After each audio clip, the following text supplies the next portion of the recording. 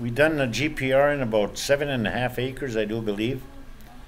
And there's about another maybe a 10 acre plot that we have to do yet. 2.5 months.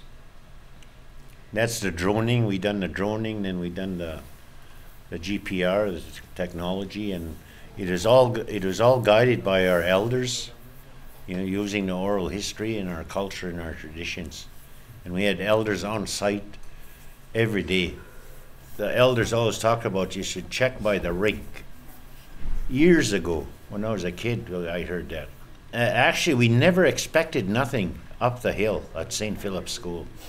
It was a shocker, the 12 that we did find.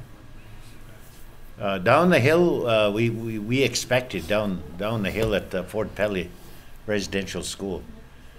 But the issue there is there used to be headstones there once upon a time. For some unfortunate reason, they all disappeared, just like the Keeseekoose situation. And our issue here is to identify those children through records. And we're working with TRC out of Winnipeg in regards to records, 87,000 records that is released by the federal government. And also the TRC also have records of the both schools. From the Fort Pelly Residential School,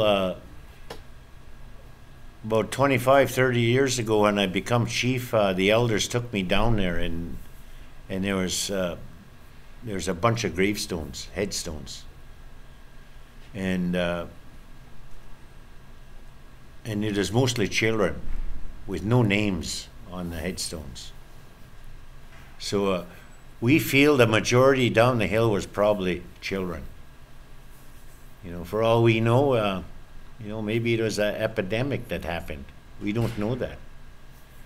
But just on the record from the TRC, there's 3 kids down at from Fort Pelly Residential School that were missing, and 2 from St. Philip's.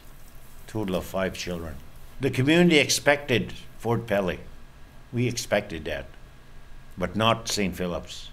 That one kind of hit everybody hard, because where our Indian residential school monument there, where it is, we have gatherings there, and within our culture and traditions, it's very bad for us to be stepping over graves.